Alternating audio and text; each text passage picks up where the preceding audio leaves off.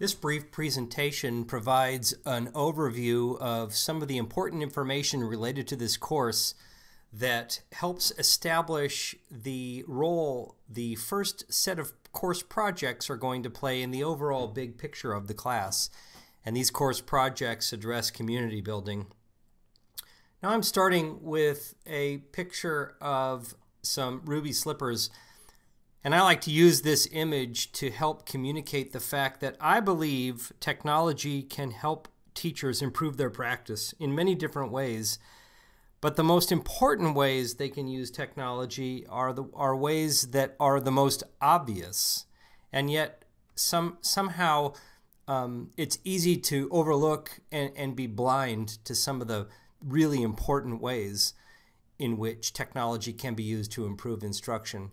So I use the ruby slippers to communicate that I think we have a lot of answers to what's wrong in education, what needs to be improved, and how it can be improved, that we're kind of all walking around with the answers. And that's an important theme throughout this class. And I have to say that some of the ways that I'm going to communicate, I believe technology can have an impact on education, are so obvious, and they've been right in front of us as technology has unfolded over the last few years. And all it needs is a really good sort of push to see things that are there but might not be obvious to us. For example, I don't know if you've ever noticed this before, but you probably have seen FedEx trucks buzzing around town. But have you ever noticed that in the word X on the logo, there's actually an arrow? That's something that one of my children pointed out to me one time, and ever since it was pointed out, I've never been able to see the FedEx logo without seeing that arrow, that obvious arrow. There's something else that's kind of obvious about what needs to be improved in education. And again, it's something that we carry around with us and walk around with us, is our own college transcripts. And here I have a transcript from a student at Ball State University. I just got this online. I don't know who this student is, and but it's a typical transcript, and you all have one of these, and I have one as well. And what I notice about anybody's college transcript is you could look at 4 or 5 or 6 years worth of time spent in school in higher education, and you could look at the listing of all the courses that you have taken. And I know if you're like me, you can look at that list and you can circle and identify classes that you don't even remember taking. You'd be really hard pressed to try and communicate to anybody else what you actually learned in those classes. But again, they're there. You spent the money and the time to participate in them, and yet you walked away from the experience later without any fundamental or noticeable change in you. And to me, that is quite an indictment of the amount of time that is actually wasted in education just to get through the system. And why is it wasted? Why? Well, here's a picture of a typical large classroom lecture experience in higher education. It's kind of a cool desk arrangement, but it's a class where you have an instructor at the podium near the front of the class, and students sit there as recipients to the experience. And unlike the way you tend to learn naturally in the world outside school, this arrangement right here that you're viewing may not be the best approach to permanently facilitating changes in your behavior, changes in your knowledge structure, changes in your belief system. It may not be the best way to do it. And one problem I have about this particular approach or this particular model is that I can go into a high school today in southwestern Virginia and I can see teachers teaching this way. I can see students sitting as passive recipients to the experience in their desks, just being exposed to information. And not just in high schools, but I can see it in junior high schools as well. And it's a model that is keeps sort of insinuating itself into the education system at earlier and earlier grades. And again, what's obvious about this is that it's not how we typically tend to learn important things in the world outside of school. And so frankly, it doesn't make that much sense that we have sort of perpetuated this model inside of school. So a lot of the projects in this particular course are focused on having you help engage learners in experiences that look very different from what you see on the screen. There's something else I want to say about technology, and that is that I believe it can have an impact on improving the professional practice of teachers, as well as the effectiveness of learning experiences for students. And again, I believe that the ways in which that can happen are actually right in front of us. So I have a Facebook logo, and even though I'm not the biggest fan of Facebook in my life, I can tell you right now, the very idea of a tool like Facebook becoming part of people's lives, connecting people, providing an avenue for communication and engagement in ways that didn't exist technology-wise a few years ago, it's pretty profound, and it's right in front of us. And so there are a lot of really important lessons we can learn from the power of a tool like Facebook. And the first collection of assignments you're going to experience in this class address the role that technology might play in helping to build community and open up channels of communication, which again, I believe are very important ways in which we might improve the state of education in general. Now, this class involves a collection of projects in which you're going to be developing or creating things within 3 categories that I think obviously address how we can use technology to improve teaching. And I will say more about the other categories later in the course, but I'm going to focus for just a few moments here on on community building, what it is, and how technology might be used to help facilitate it. And that, in fact, is the focus of the first few projects for this course. So let me talk briefly just about communities. Teachers face 5 fundamental types of communities in their practice. One is the in-class community, the community of students and teacher that are part of the ecosystem or the environment within the classroom on a day-to-day basis.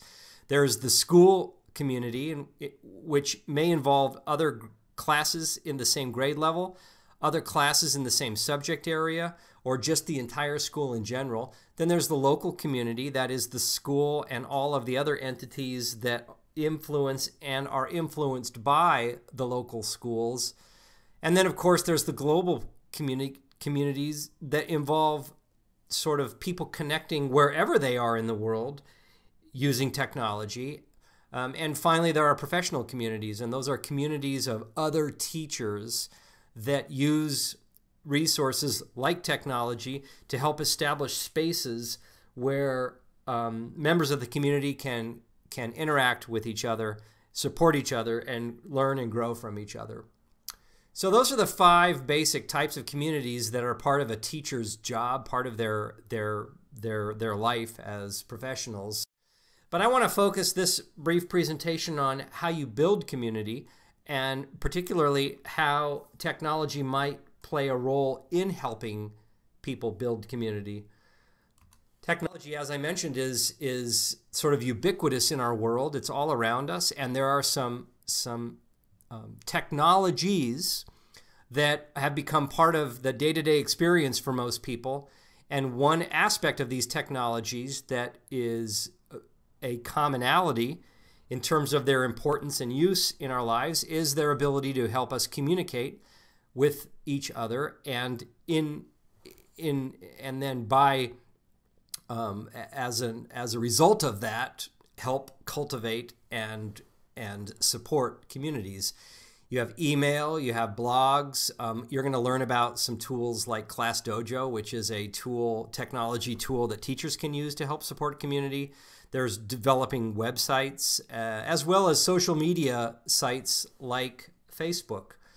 One of the first characteristics of how technology can be used to help build community regardless of what the community is, whether it's an in-class community or a school community or even a professional community, is using technology to help establish a social presence. That is helping to communicate who you are in the community and have you learn who others are in the community. It's hard to be a member of a community if you don't know who the other community members are and if they don't know who you are.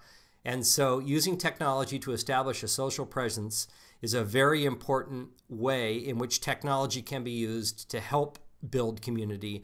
And in this class, you're being asked to create a website and create a rather comprehensive About Me page that will provide information about who you are, hopefully some good pictures, as well as a map that you're going to develop using Google Earth to communicate a story about things that you have learned in your life that are important to you. And you're going to provide some context for that by at the very least, communicating where you learned it, the environment in which you learned some important things. So establishing a social presence is a big way in which technology can be used to help facilitate or cultivate community. Another way in which technology can be used to help build community is to establish a gathering place. Obviously, you have to have a space where you interact with each other, and technology can serve that purpose actually pretty well. And if you are on Facebook or some other social media tool, then you know how well technology can be used to actually create a space that you participate in or go to on a regular basis. Another way that you build community is to get to know students and their parents. And again, this all happens through communication. And if you can't communicate with students and parents regularly in class, you can certainly do it via technology. And of course, communicating in general is one characteristic that helps build community.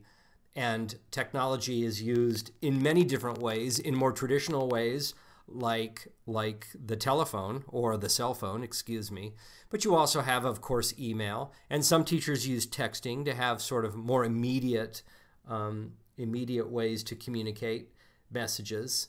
And there are certainly other ways that you can use technology as well to do that. Building community also involves promoting membership. That is, you're in a group that has a distinct character to it. And there are lots of different ways that you can do this, either with technology or not, in terms of class names, team names, and other ways that make people feel as if they are a member, that they have membership in the community, and as part of that they have a voice, they have a say in what the community is going to provide for them. They have some influence over it. They can help guide and influence the community, even if it's just a belief in the influence. Providing avenues for parents to communicate with you as teachers helps them feel a bigger part of the community because they feel as if their voice might be heard.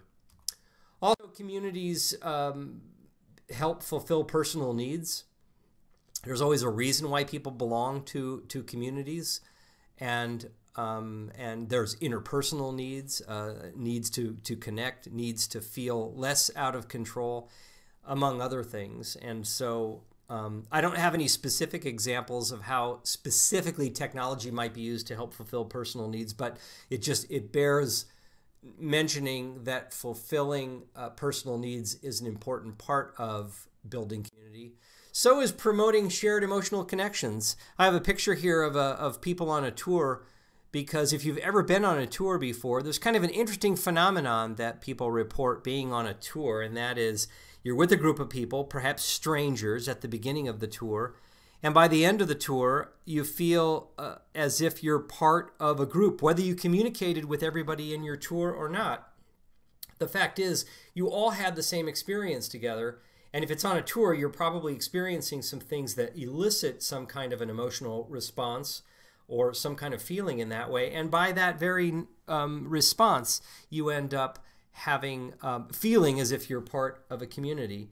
And so providing members of the community, of the classroom community, with experiences like online experiences, maybe really inspiring articles or inspiring videos and providing community members with an opportunity to respond to them, maybe in a blog or a discussion board. The fact that everybody has a chance to view those resources together and respond to them is part of a shared emotional connection that they have with each other and with you. And also networking with other teachers is a very important part of using technology to help build community for yourself as a professional. And you're going to do a couple of projects in this class where you reach out and become part of communities of practice, both in terms of sharing resources as well as identifying ways in which you might plan out some professional development or professional growth opportunities. Another important aspect of facilitating or building community is facilitating constructive collaboration skills. And that is, you're going to have a group of students, no matter what grade level you teach, you will have a group of students who do not all know how to be in groups constructively. And so you cannot have a successful community in your classroom if you don't help your students learn the fundamental basic skills required to be in a constructive, collaborative environment. And so you're going to be exposed in one of the first projects to the use of a tool, a technology tool that you can use to help facilitate interpersonal skills, like encouraging group members, listening attentively, responding to questions, as well as cooperative learning skills. That is, what does it mean to be part of a group, carrying out assigned roles and such, as well as important project management skills.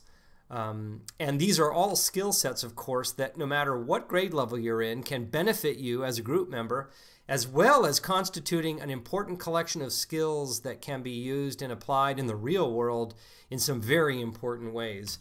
And as I mentioned, the tool that we're going to use in this class to help facilitate those skills is a tool called Class Dojo, and it's an excellent tool for kindergarten through 8th grade, but I believe as an ex-science teacher in high school that it can also be a very valuable tool for even older students. And so you're going to see how that works. And within the idea of using a tool to help facilitate constructive collaboration skills, you're going to learn a little bit more about cooperative learning strategies and about the 5 components of cooperative learning: positive interdependence, individual accountability, face-to-face interactions, interpersonal skills, and group processing. Those are all important key elements to helping learners in an in-class environment become constructive collaborators. And that is going to be at the very heart of any community building activities you do as a teacher.